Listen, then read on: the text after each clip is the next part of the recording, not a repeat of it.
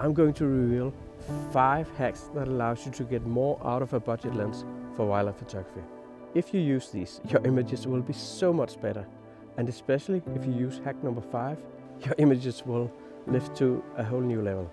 I have to make one thing clear. I'm not saying that we can make a $500 lens look like a $15,000 lens. That's not possible, but it doesn't mean we can't try. Oh, and if you don't get the first thing right, your images will look softer than they need to.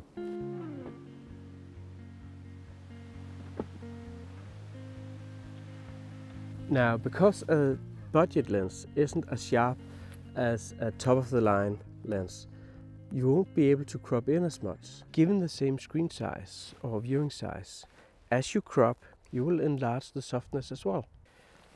Your job is to get close enough so you don't have to crop as much. And this is why we need this.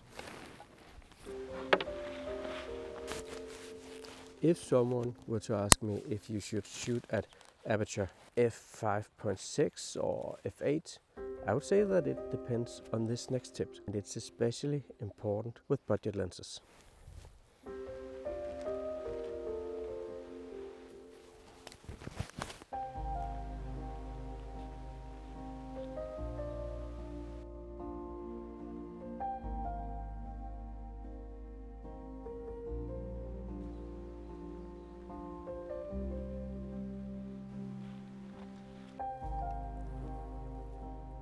Now this is really a magical place.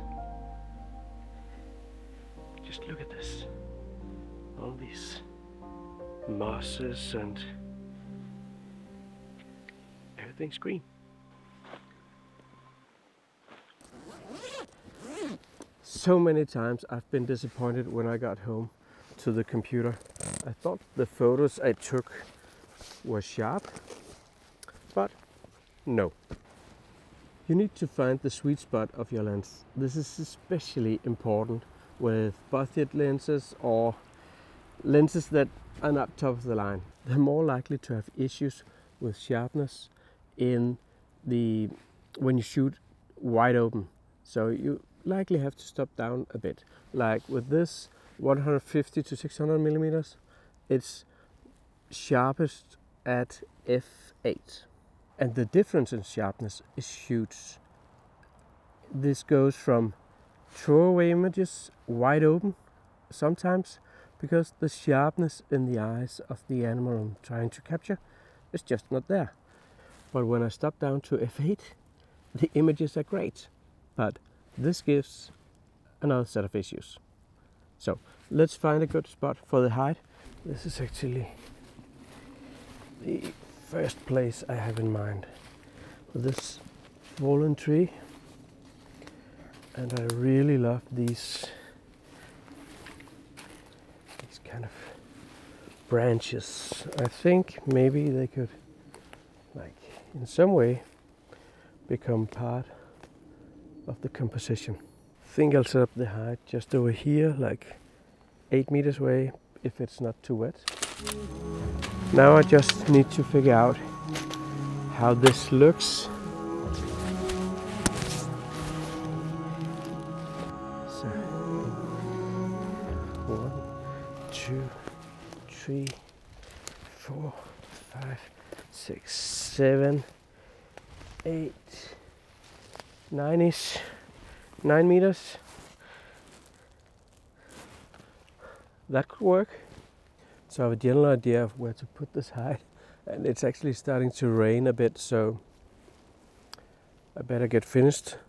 And before I set it up though, I want to check where the light is coming from, and I'll be sitting in this hide in the morning, so I know I want to know where the sun is. If I'm correct, the sun will come up over here, and this should give us at least side lighting. It would be great with some backlighting if I'm lucky. If I go for backlighting or at least side lighting, then if an animal comes to this dead tree, then it will be awesome. I will get an awesome shot of whatever comes here. but things don't always work out the way I plan. So there's a bit of luck in this. I will put up my height a little more to the side than what I planned.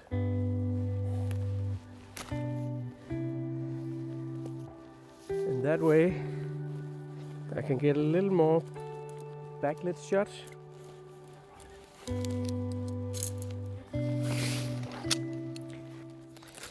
I hate fiddling with this.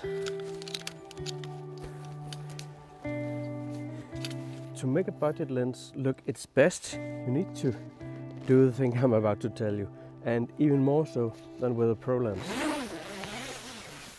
You need to take extra care that the background you find can still work when you're shooting at f8, like I do most of the time.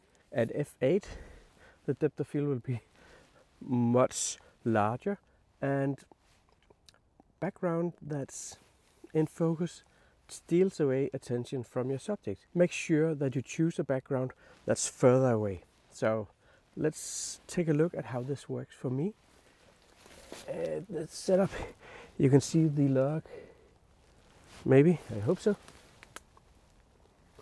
So next to the fallen tree, then there's another like 10-15 meters to the nearest next object. So this should work fine for me because that'll be thrown more or less out of focus. By the way, if you enjoy this video, please give it a thumbs up and subscribe if you want to see more of this.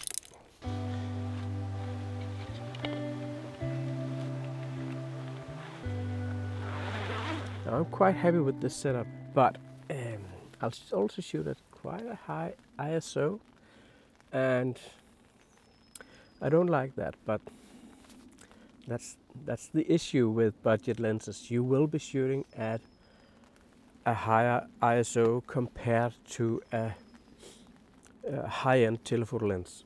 However, there's another way where you can get so much more out of your images even though they're shot at a high ISO. You need to use software that is extremely good at handling high ISO. I personally use DxO Pure Raw or DxO Photolab.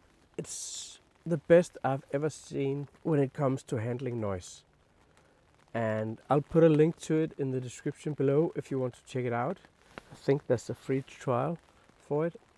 Anyway, this allows you to shoot earlier just like a pro photographer with a $15,000 lens would.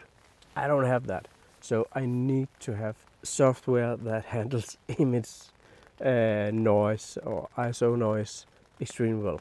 So I'll leave the tent here and put out a little bit of seed, not too many because they might get wet. So I'll place some new ones early in the morning and go in the tent and see what happens.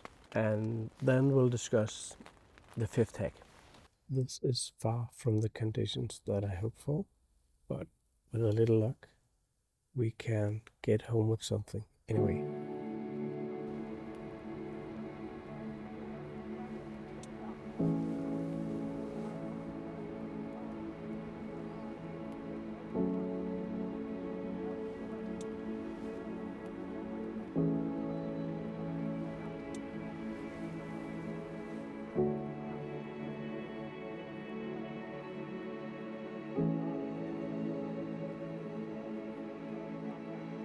You can lift your images above the rest if you just do one thing.